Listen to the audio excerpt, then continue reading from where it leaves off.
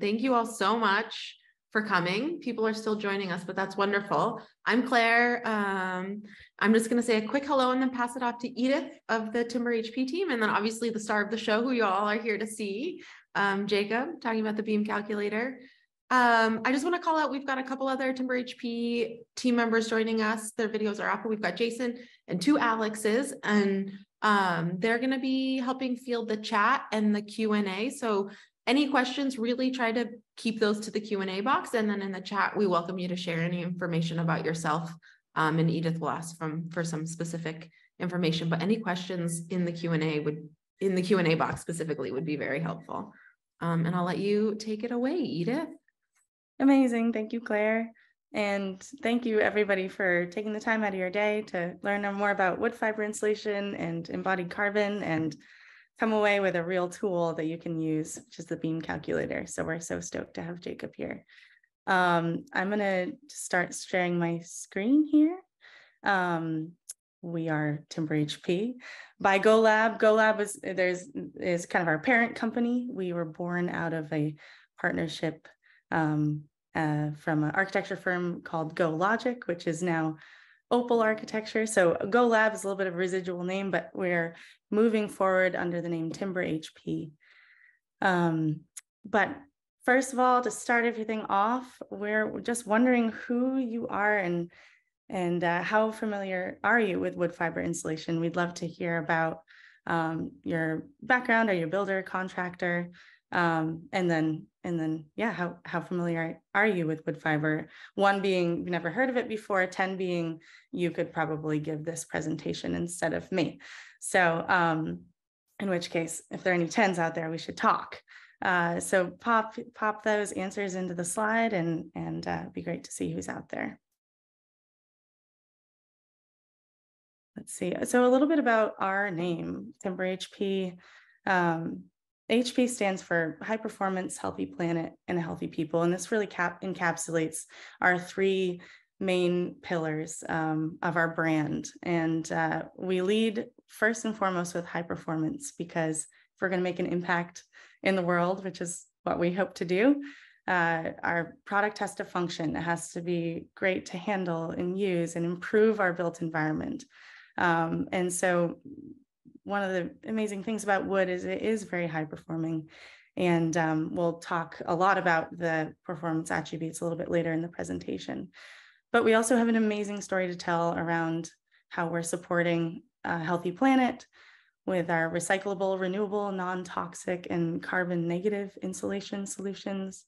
And we're also supporting healthy people, whether that's the inhabitants of the building itself, with low toxins in your walls, or the contractors who are installing the insulation.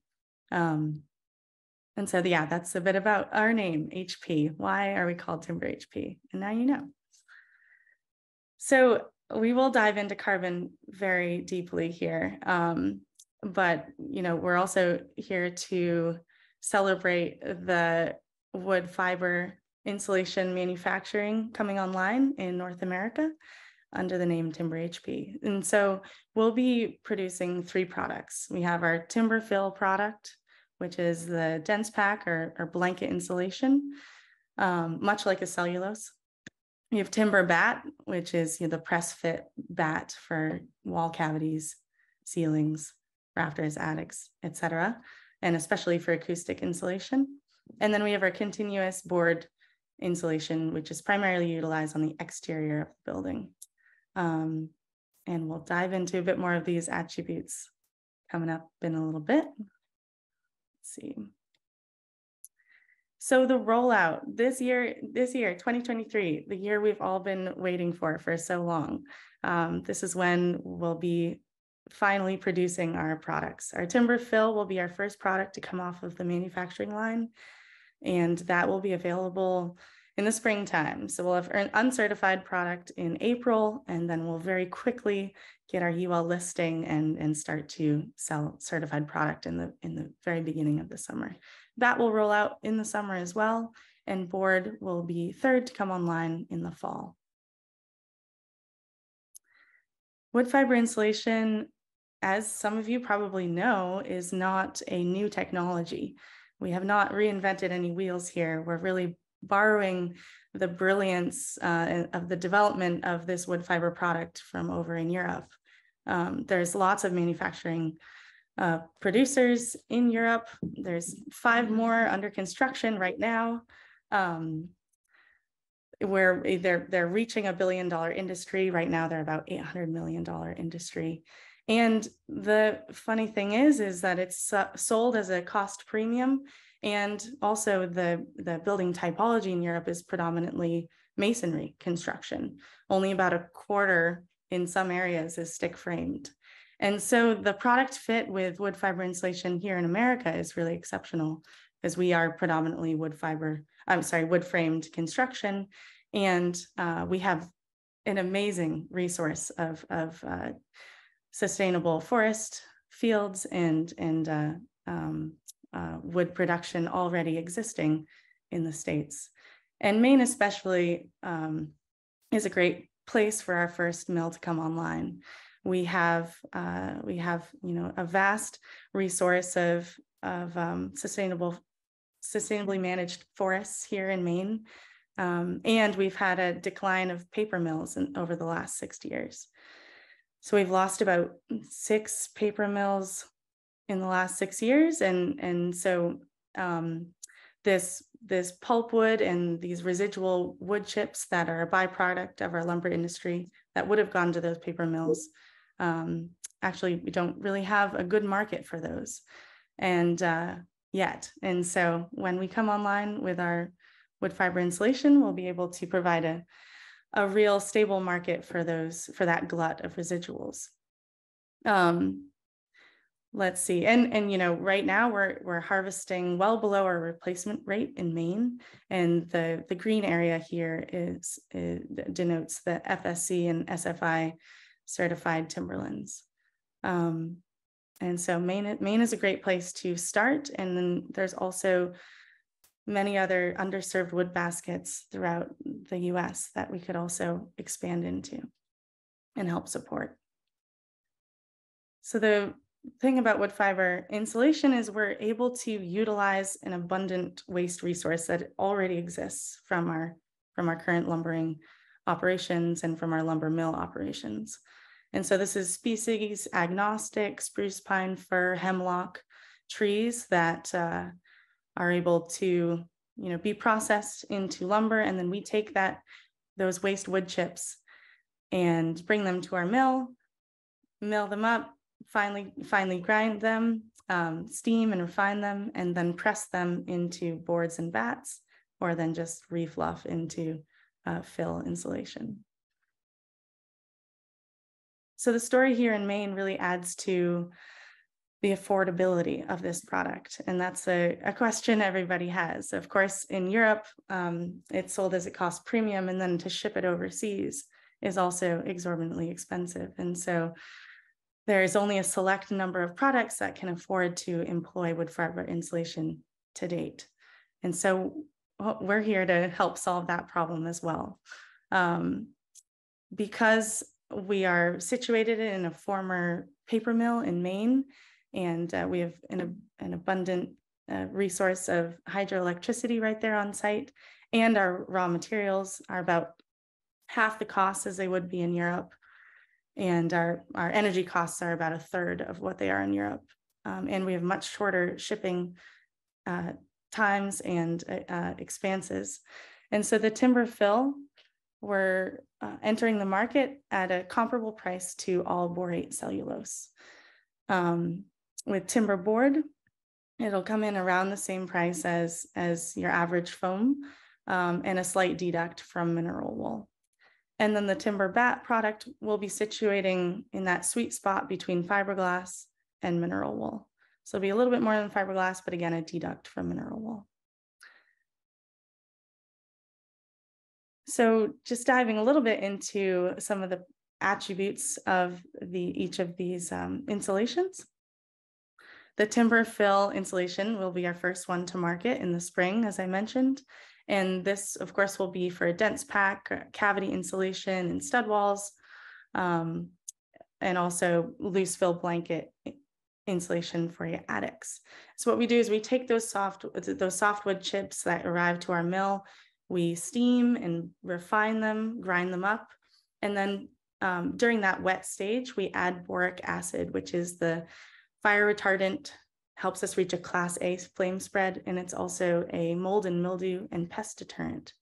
So we're able to add that boric acid during the wet phase, which is a little bit different from your cellulose insulation. They have to add their boric acid during the, as a sprinkle on dry additive. And so because we're able to add in our wet phase, it fully saturates that fiber and you don't have issues with leaching over time. And we're able to use about half as much as your average cellulose insulation. So it's a competitive R3.8 per inch, and it has great the size and structure of the fiber keeps it from settling in your wall cavity.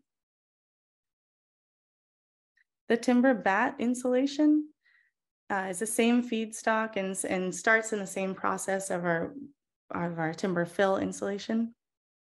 So we have that borate mixed in, and then it diverges, and we add a little bit of bicomponent fiber. So that's that's a polyamide binding fiber to keep it all intact and provide some flex and squish to our bat, which makes it easy to press fit into your walls. Here we have a competitive R4 per inch, and it's a vapor open, so it helps support those vapor open assemblies. And again, this will reach a Class A flame spread because of that borate blended in during the wet phase. We'll be sizing for all sorts of different wall applications, 16 and 24 inches on center, both for steel and wood frame studs. One of the exciting things about the bat insulation is that we've done some acoustic testing on it, and it performs incredibly well, maybe even best in class, but we want to be able to test our own product before we can make such wild claims like that. But this is huge implications for multifamily housing and folks that are using quite a bit more acoustic insulation than thermal insulation. Our continuous board insulation is for predominantly the exterior of buildings. So here we have our wood chips that come off the line. We steam and refine them as well. And the additives that go into this board are some adhesive, like a Gorilla Glue PMDI adhesive, and about 1% paraffin wax. And that helps with the hydrophobic qualities of the wood. You can leave it outside on your walls or on your roof for several months without seeing any degradation or deformation at all. And then the sizing here will be a bunch of different thicknesses and several different densities as well, but ranging from 1 inch to 9 1/4 inches, all one continuous board. And depending on the density, we'll be able to reach about a 3.4 to 3.7 R value per inch. And again, supports vapor open assemblies. One of the perks here is that it also has a pretty high compressive strength. And here you can see Scott Dion, our Chief Marketing Officer, nailing the board directly to the zip sheathing, which is a way that you can install the smaller dimension boards. So right now this board reaches a Class B flame spread with no fire retardants, but this is something we're working on, and we will definitely have a Class A board coming off of the line in the not too distant future. So one of the things we're really excited about, well, we're excited about a lot with wood fiber insulation, but one of the main things that is a concern for installers especially is the one-to-one replacement attributes. Like, do I need to retool? Do I need to learn a whole bunch of new application procedures? And the answer is maybe just a little bit, but you can cut this stuff with the tools you have.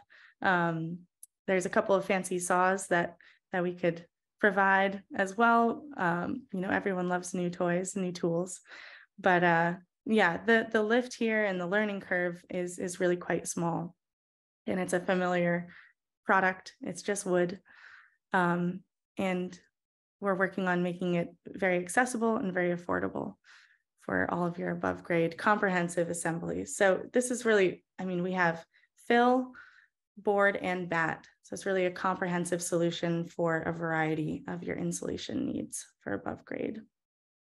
So we're really supporting and wanting to encourage vapor open assemblies. And this really helps reduce the liability in your wall system. If you have a vapor closed assembly and if it's not detailed perfectly, this could be a liability for trapping moisture and can lead to some degradation in your walls. With a vapor open assembly, that liability is quite a bit reduced.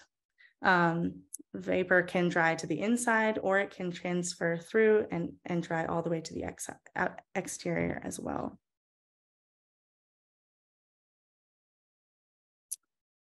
And one of the things that wood fiber does as well, which is really quite exceptional, is that it's able to resist heat gain in the interior space. And there's a lot to be said here.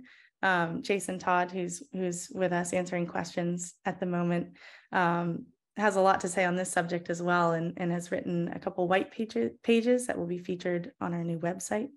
So stick a pin in this topic and come look for it later. But there's a lot to be said here as well. I mentioned the acoustic qualities. Just makes it a nice, quiet, safe, non-toxic interior. So we're really hoping to support, healthy environments for your built structures in your interior spaces. So we'll dive into the carbon story a little bit, and this will be a little bit of a segue as I pass it over to Jacob. I know I really flew through some of the wood fiber stuff, but I want to make sure that Jacob has enough time to explain his incredible tool that he's been developing. So just a little bit about carbon from our perspective, and before I pass it on. But as many of you know, the built environment is a huge contributor to the the carbon in the atmosphere at the moment. And we as designers, as manufacturers, as specifiers, I feel really have an opportunity, an obligation, if you will, to start making the decisions to tackle this piece of the pie, the piece that we have control over, that we can influence. We're able to look at embodied carbon and operational carbon together in a really interesting way right now, because we're getting a lot better at energy retrofits and using renewable energy. So this operational energy here is really going to start to flatline as we continue to make these improvements with operational energy and where our energy comes from. And so there's a growing focus on embodied carbon for good reason. As we build more and as we really tune into where our building materials come from, this embodied carbon question becomes a lot more important. And so the carbon cost of conventionally built structures is really high, as you've seen. It needs to be addressed significantly in order to reduce the climate impact of our built infrastructure. And so let's see. Here we have from the RMI Institute, the biggest players in embodied carbon at the moment. This is, our current snapshot of our built environment. And As you can see here, concrete is really, it's the biggest elephant in the room. It's the one that that takes the most amount of carbon to bring onto the job site, to produce and deliver and manufacture. Insulation is second in that, this provides a huge opportunity as well. Insulation with concrete, there's a lot of folks who are diving into CLT and ways to reduce the amount of concrete, but also there's lots of additives and improvements coming online to sort of tackle this biggest column here. And with insulation, we really haven't seen any progress in the field, not really anyway. We're still relying heavily upon, high embodied carbon insulations that dominate the market. So we are here to change that. Here we go. Yeah, the insulation market is dominated by fossil fuel dependent products, devastating environmental impacts beyond embodied carbon. And yeah, don't have to say much more about this. I think we're all pretty familiar with what's going on here. And so what we're hoping to do is really tackle this problem in a meaningful way with wood fiber insulation. And we're able to provide a scalable and affordable carbon storing solution. And we feel like this can make a huge impact in our built environment. This will be the only carbon negative construction installation available in the US that can be sold at scale and cost competitively as well. And there's a lot to be said on this topic as well. And there's a lot of really good, healthy debate in the field at the moment. And maybe Jacob can touch on this a little bit more, but it's that question of biogenic carbon and whether we want to, really lean super heavily on raw virgin wood to start tackling our issues with the built environment and rely upon it as a carbon storing device. I won't get too far into the weeds here, but one of the things that is, well, wonderful about wood fiber insulation is that we're utilizing existing residuals and existing waste product. We actually got a huge amount of our funding as a solid waste processing facility.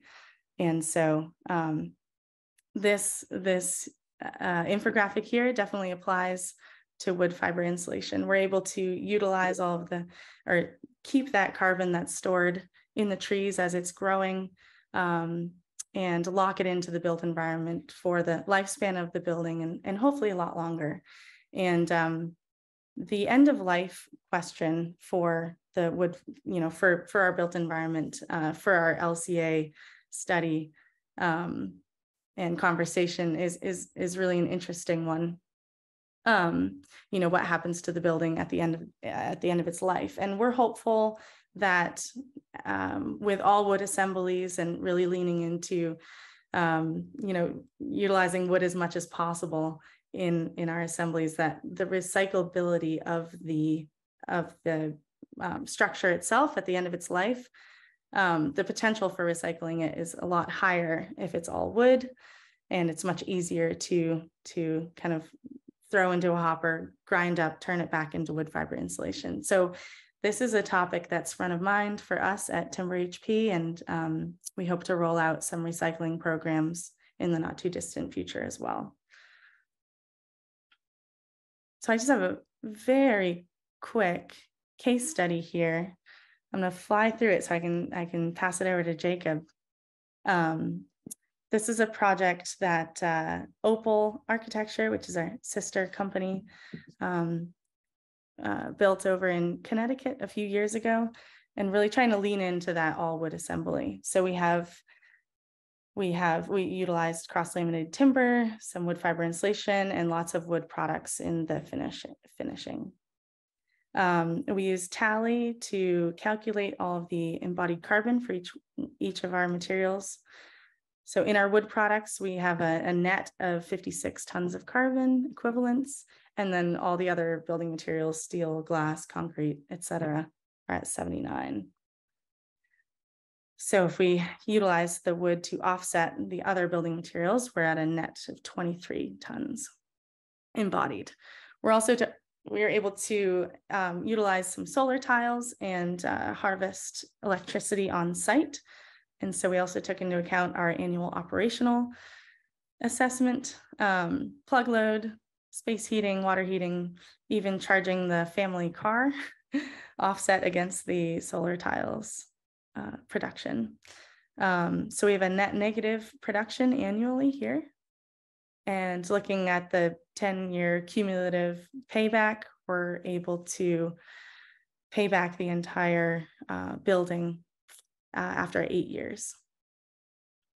And I know I flew through that, but we can talk about that more. If you have questions, please reach out to me in the chat as well. And here's a couple more photos. Just wanted to say briefly that we're crossing all our T's and dotting all our I's in terms of testing and compliance. And again, if you have questions about details here, you can reach out to Jason or anyone on our team. We'll be going after a bunch of different product certifications like Declare and FSC certification, Green Guard, Energy Star, and of course, this supports your LEED efforts. And so that's it for me, a bit about wood fiber insulation and how hopefully we're helping to contribute to some real solutions for our embodied carbon in the built environment. Thank you, Edith. Jacob, are you able? Oh, you're there. Amazing. I'm here. I've been. All right. That was fabulous. Thank you so much for the opportunity to share the webinar with you all. Really just so pumped about this product and having this resource available to all of us. So thanks for all the work y'all are doing.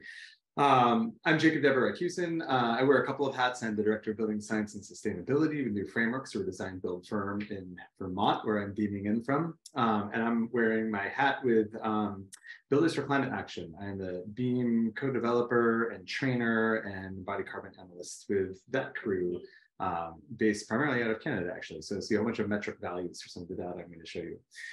So I'm going to give you a whirlwind tour of BEAM, the Building Emission Accounting for Materials tool you can use to check out the impact of the materials you're currently using and see some really good opportunities for how we can dramatically reduce some of those early climate emissions from our built environment through some better data awareness and decision making.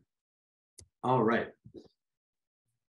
So we developed BEAM specifically to fill a gap that existed in the sort of the tool space to give us awareness around what is the impact of the materials that we're using and how do we quickly and effectively make changes. It's one thing to do a bunch of analysis, it's another thing to actually lead that to actionable decisions. And that was really our focus. So our team comes from the background of a group of builders. We primarily build small and mid-sized buildings, and the firms that we represent are smaller firms. And a lot of the LCA tools that are out there, and even some of the other specifically carbon emission tracking tools that are out there, really specifically designed around both big buildings in terms of the materials that are represented in the within the tool, as well as the interface. You may need 3D modeling design software, or you may have an input format that is really scaled towards larger projects, larger firms, more available soft costs to do that kind of analysis on a project.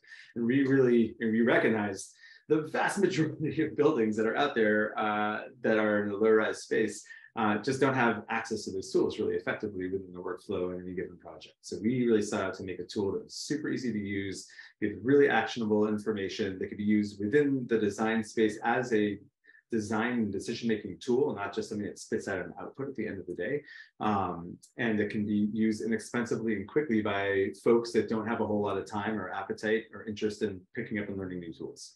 So that's the background behind why we really want to focus on developing Beam. It's a tool we spent about 2 or 3 years developing with a small group of us, and are really stoked to have it available for free for our community to use by donation.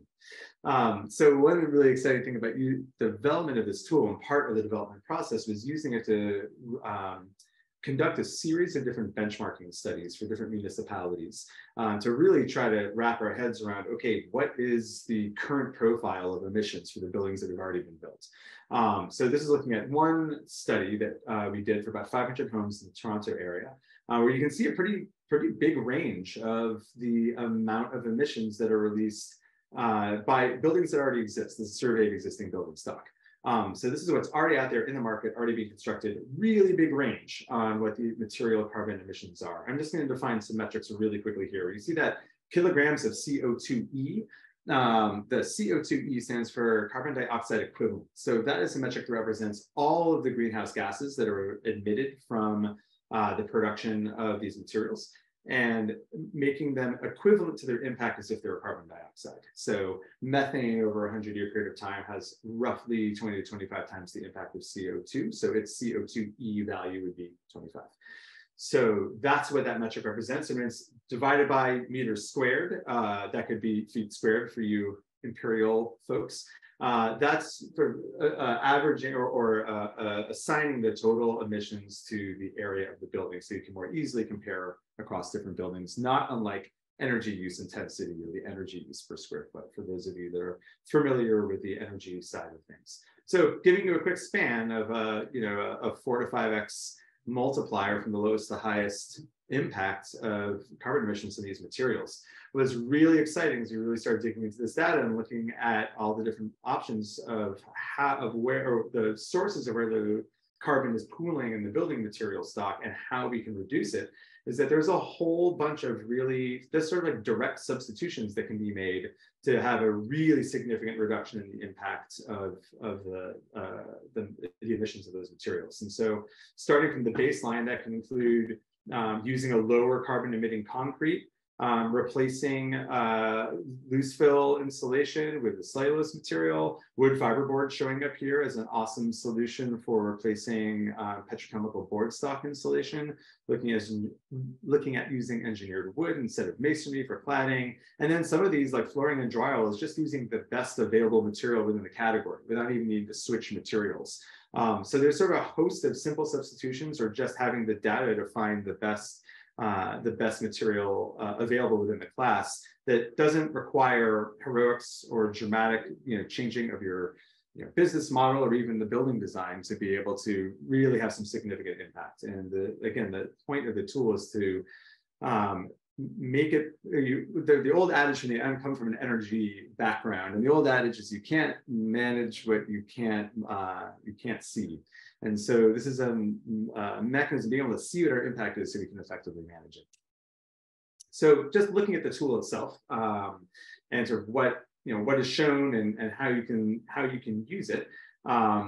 The format of this is sort of a snapshot from the tool here. The format is a listing of a host of different materials within a series of different categories broken apart by assembly of the building that allow you at a glance to really understand what the relative impact is from material A versus material B within a given category, and then be able to make selections in real time to add up and subtotal what the emissions are for that category of the building.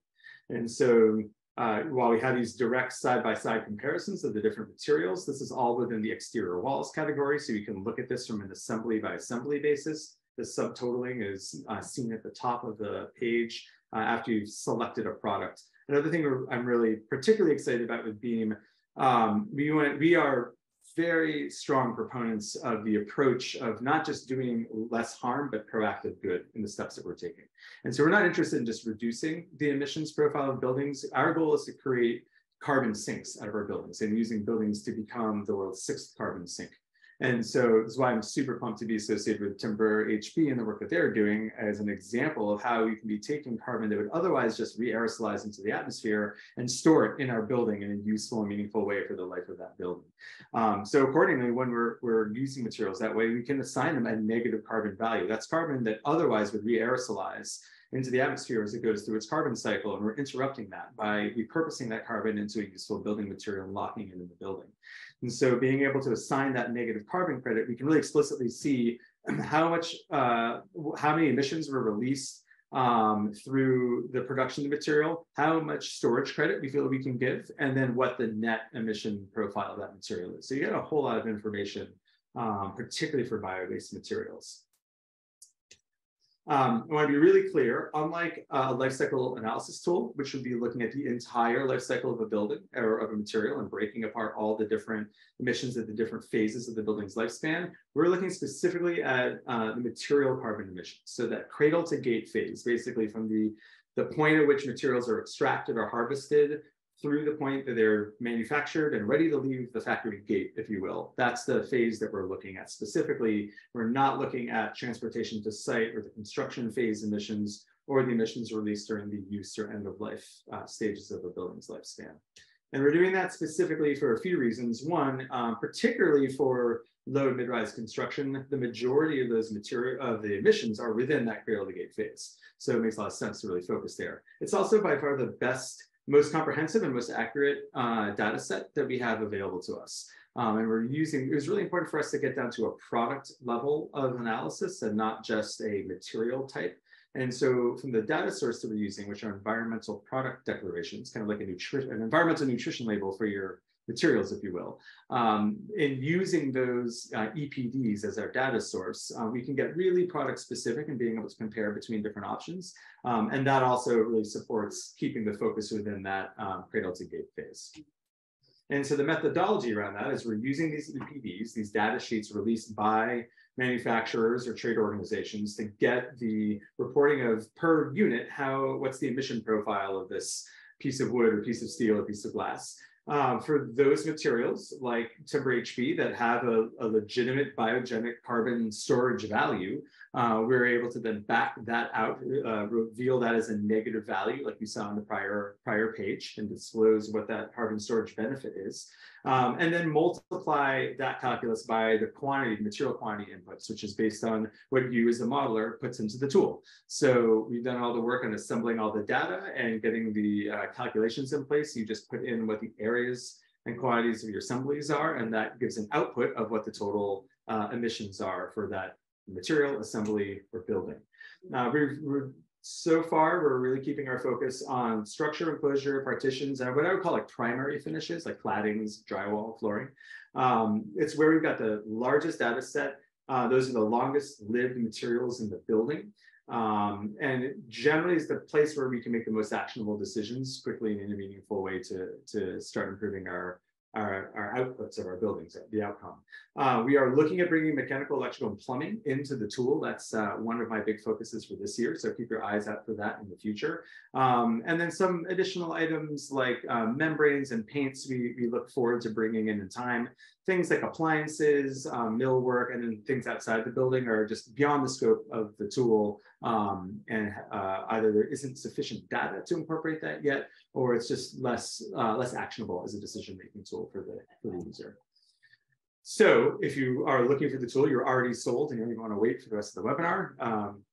Restrain yourself. There's still more good information ahead, but this is ultimately where you will direct you to get your own free copy of the tool. This entire project was funded without grants and without user fees. We're a small, passionate, somewhat scrappy group of people that are really dedicated to bringing this tool to our community. And we are excited. There'll be an updated version coming out in the next month or two, as well as some additional improvements in the year ahead. So we survive by donations. So if you have used the tool, or if you are interested in the tool, I would strongly encourage you to get your hands on it. If you find value in it, please get back into the development process so we can keep improving the tool and bringing new benefits to you in the future.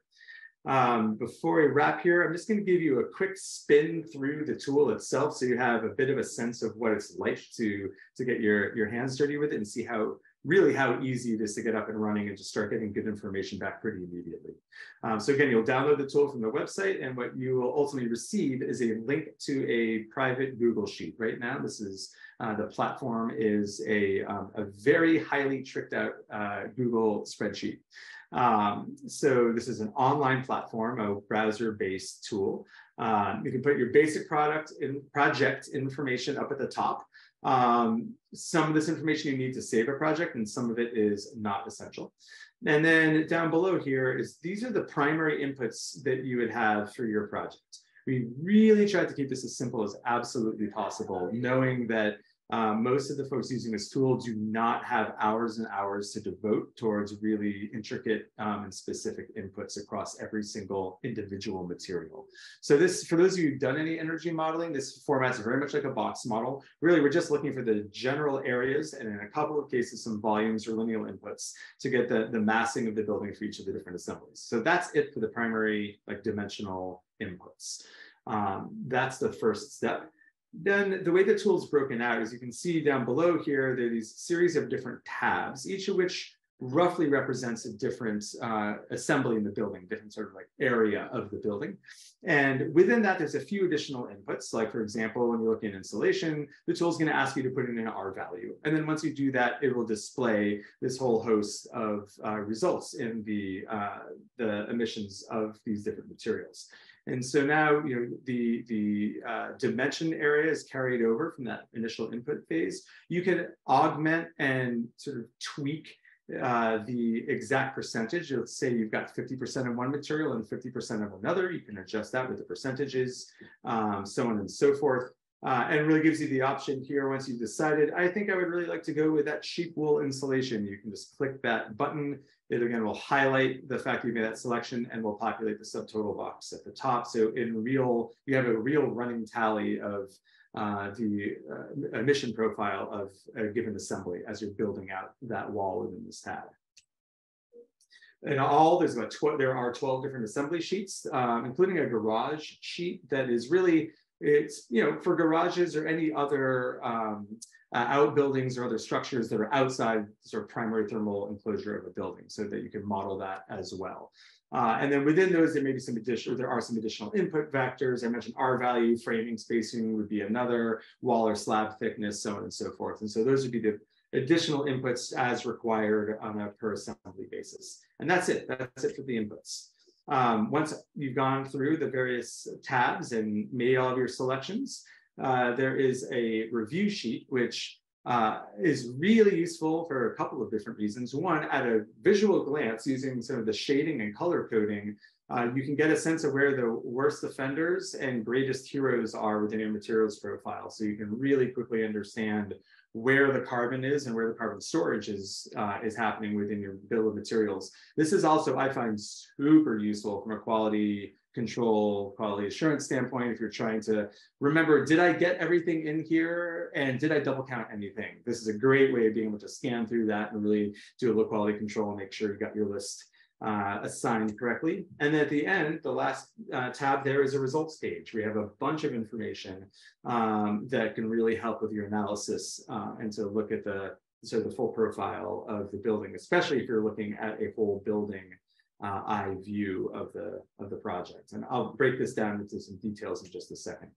One thing, I do this as part of my day job, so I find this a particular value, but for those of you that like really iterating and running scenarios and really doing a lot of comparisons and really trying to unpack it, not only can you save a project, but you can save multiple versions of the project. So you can sort of load different versions of the project and be able to see, an improved scenario against a baseline scenario, that sort of a thing. That also is really useful in analysis.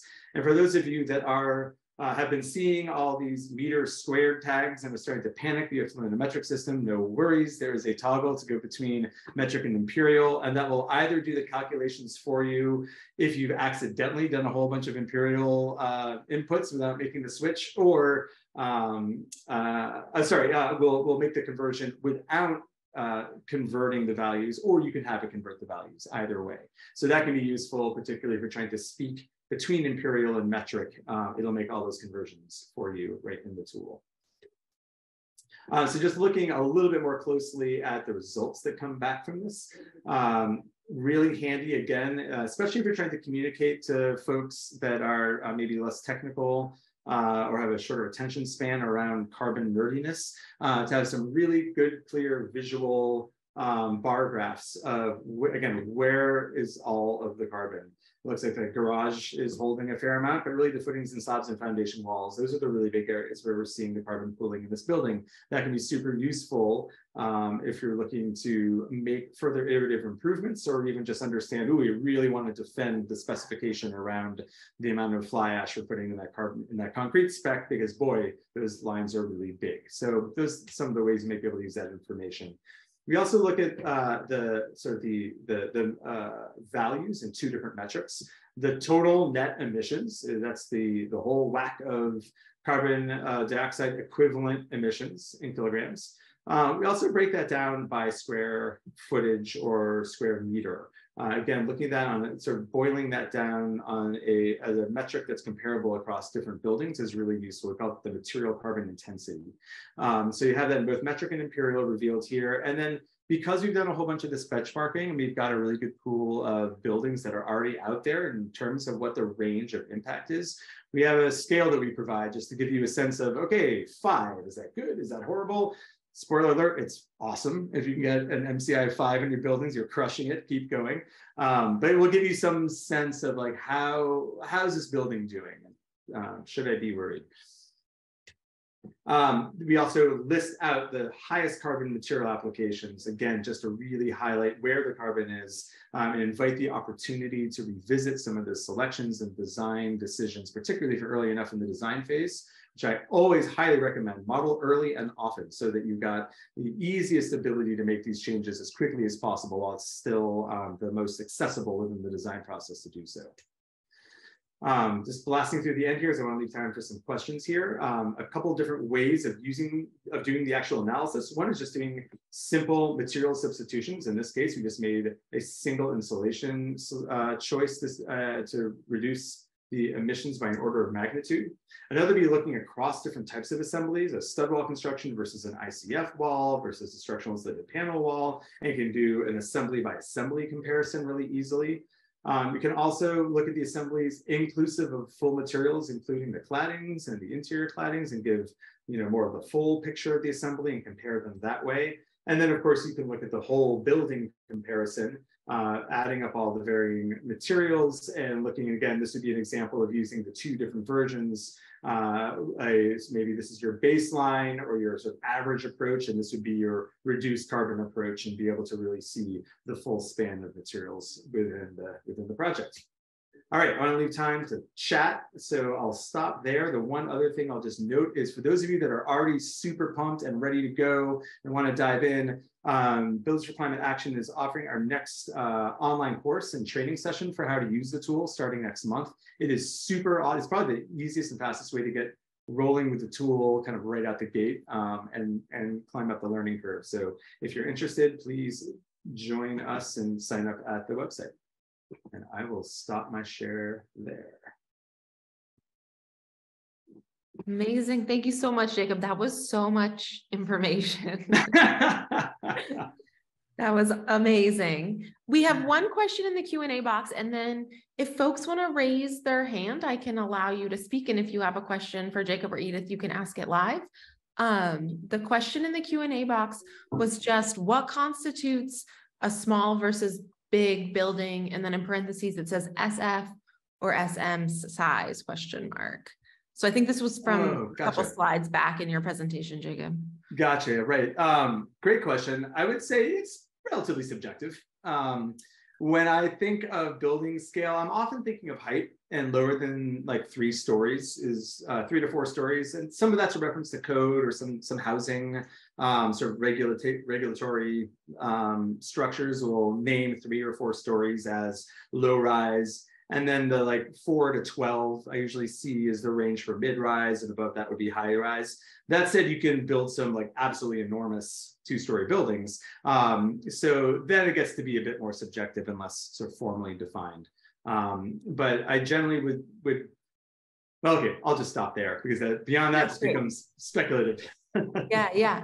We got another question in the Q&A box, and Devin, if that doesn't answer your question, feel free to raise your hand and add more. But we got another question that was, Jacob mentioned the beam tool was developed because of a gap in the market for smaller buildings. I work primarily on larger commercial projects, but find LCA tools are often complex and difficult to use unless trained in specific tools. Does beam work for larger buildings, i.e. do the products available to select the tools include products used in large scale commercial buildings as well? Great question. I'd say for the most part, yes. And I've actually used Beam quite a fair amount for that same reason. And actually in combination with Tally, which is one life cycle assessment tool that's designed to work with like a 3D modeling design program. I use Beam right alongside with, partially because it's really quick and easy to run scenarios, partially because it gives results immediately and I have to wait to the completion of a model to get an output, and partially because I can start modeling immediately without needing to wait for a design to get to a certain level of completion, often by which point it's a little too late to go backwards and change, say, the massing or evaluate the massing. So yeah, I've used Beam a number of times on institutional buildings in the like 20 to 50,000 square foot range really successfully. I would say, candidly, there's probably a few classifications of some steel framing objects and maybe some like particular like hyper specific commercial cladding products that may not be represented there. Curtain walls is probably the other thing that's not really well represented in the tool. Other than those, though, I've had really good success using Beam, both standalone and adjacent to an LCA tool. And again, depending on what your process is, what questions you're trying to answer. I could go on for quite a while about the whole like design and analyzing side of it. A tool is only as good as how you're choosing to use it. And so, yeah, I would say you will get information from an LCA tool, including the full life cycle span, as well as a whole bunch of assumptions around down to individual fasteners that Beam is not going to give you. There, I would ask the question of, is that all the information you need, does that support the questions you're trying to answer? And that's why often, as someone that's a little more deep in the work than the average person, will often use more than one tool to answer different questions at different times. Totally. That makes a lot of sense. And Alex Donnelly put the link to register for your upcoming webinars to dive more into this in the chat. So people feel free to check out. There's a bunch of links in the chat. Anybody else have any other questions? We don't have, we've got a few more minutes. So feel free to raise your hand or put something in the Q&A. While we're on the topic of upcoming presentations, I will just say that our next month's presentation is all about flow through assemblies, vapor open assemblies, with our very special guest, Joe Stebrick.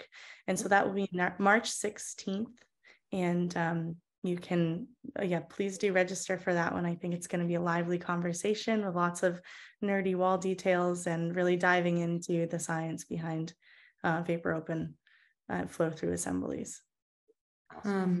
Amazing. I'm sure Alex will throw the link into that in the chat for that as well. And it looks like we have a hand raised. So I'll, I think Nevin, if you unmute yourself, you should be able to ask your question live. Hi. Hi. I had a question about the transportation impacts once the material leaves the factory. So I know this is true with a lot of these tools, is that they don't count the transportation after it leaves the factory. And I'm having a hard time, like in my own research, trying to figure out, there seems to be like, I mean, I'm sure it's all over the place because every situation is different, but there seems to be a lot of different information as to like how much the transportation from the factory to the building site on all the stages in between can impact the total, the total energy gone into or CO2e gone into a product. And I was wondering if you guys or how you guys are thinking about that. And if you guys have any like rules of thumb right now for that, or if you guys are thinking about coming up with tools to model that more in the future. And then I'm just also wondering if there are ways to get involved in this project if someone were to say have a lot of free time, they wanted to be involved. Just hypothetically speaking. Well, I'll answer the last question first. Yes, please, by all means. I would reach out to jump on the Builders for Climate Action website, and there'll be a contact us link that by all means feel free to reach out to the team and let us know how you're interested in being involved. And yeah, we'd be thrilled to have support in the movement for sure. So thanks for your interest. Answering the transportation from manufacturing to site, A4 in the parlance of life cycle assessment. So there's a couple of ways of doing that.